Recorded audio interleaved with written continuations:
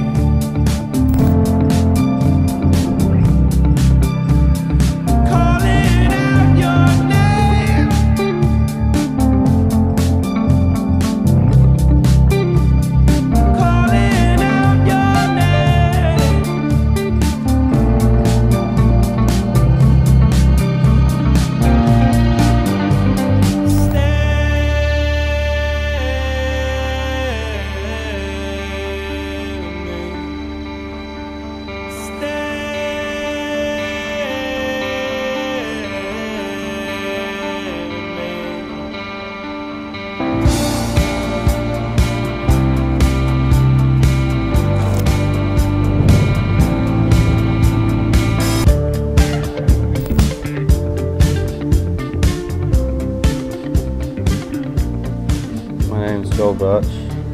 I'm from Sunshine Beach in Australia.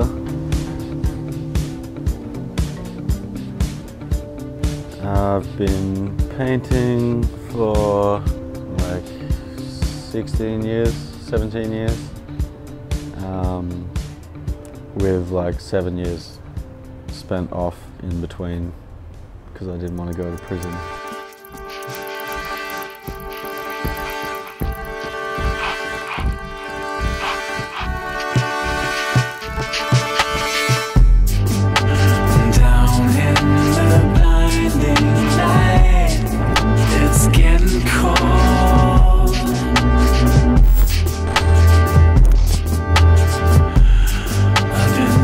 I remember I started sketching like graffiti when I was like 15, I think, and I saw a piece in my hometown and said AFP. I remember it pretty clearly. I didn't pick up a can until I was nearly 18, and then started painting, and sort of early 2000s. Painted a lot, mainly trains.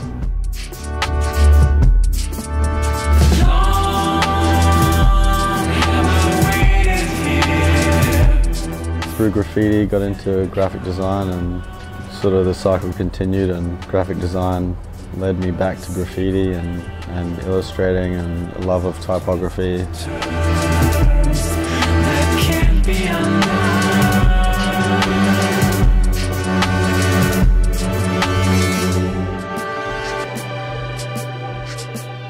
So I've somehow managed to be in a band that's become fairly successful.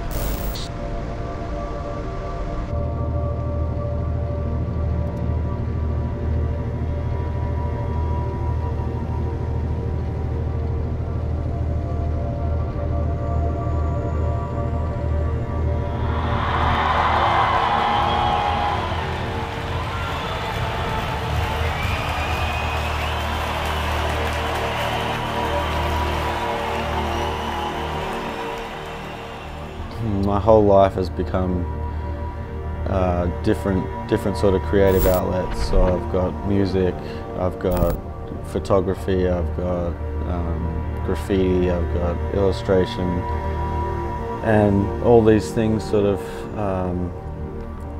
together help me to keep the passion alive for each one, because I can never really get sick of one. I think it's just all accumulation of who I am creatively. There's an exploratory nature of graffiti where you need to learn more, you need to know more, you want to see things that no one else sees, you know, like going into an abandoned factory is not up on anyone's list of things to do, but it's very high up on a graffiti writer's list of things to do, and it's that sense of adventure that I think helps graffiti writers to learn and to be so thirsty for knowledge on everything. Traveling the world has really opened up my eyes and helped me to get a better understanding of how things work, because ignorance is our biggest enemy.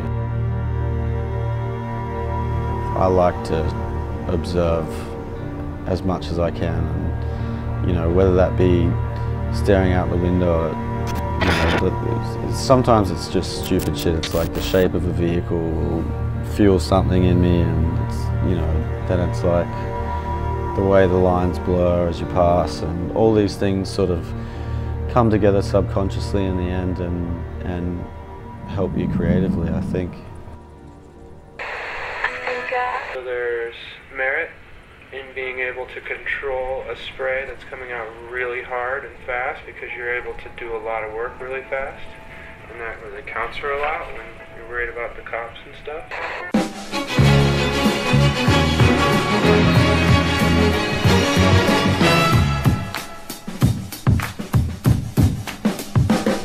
Like a sound you hear that lingers in your ear, but you can't forget from sundown to sunset. Nah. It's all in the air, you hear it everywhere. No matter what you do, it's gonna grab a hold on you. California soul, California soul.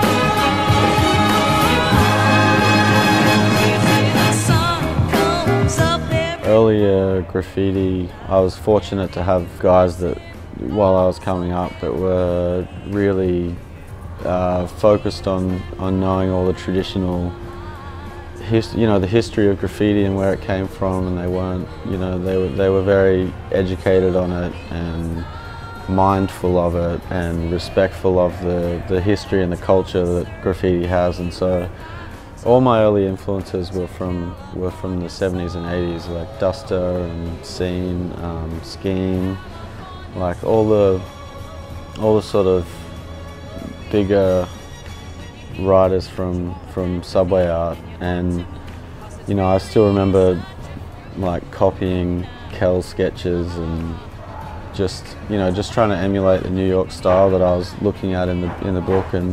But the big influence for getting into more type work was actually Mike Giant.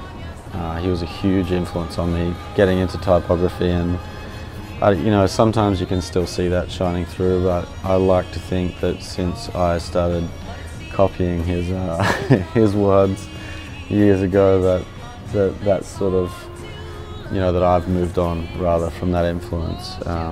And the same with my graffiti. I feel like I'm just now starting to do my own thing.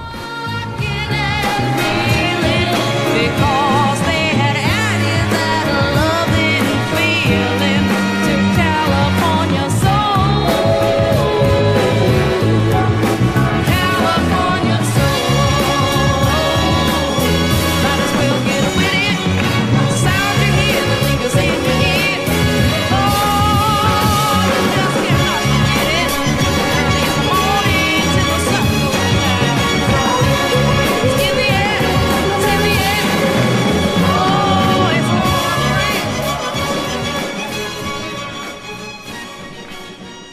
You know, the idea for this spot actually came from Ryan. He showed me this abandoned clay factory, I think it was, in Cornwall, and like, what the fuck, man? Like, no normal person is ever gonna just stumble across that and get to experience the, you know, the atmosphere of this place and look at, you know, there's vines hanging from the roof and they look beautiful, and it looks like shit from the outside, but once you go inside and you look around, there's just, I don't know, it's just amazing textures and light, and all that comes together really, really beautifully. The words I painted from a poet, R.M. Drake, who I'd never heard of until my wife started like screenshotting his words and sending them to me, these nice little sweet things, and I go away a lot, and so I just wanted to paint something for her on a sort of larger scale, because I've never done that before, and I thought it would be a really nice gesture, and she appreciated it, and it was very nice.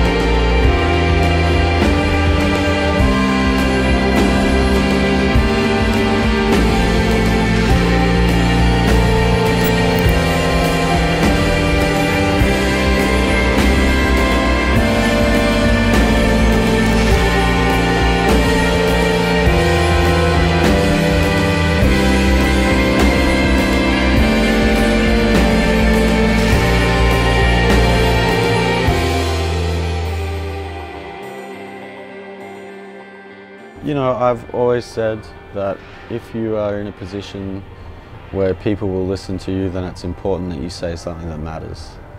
And I think that goes for anyone in any field.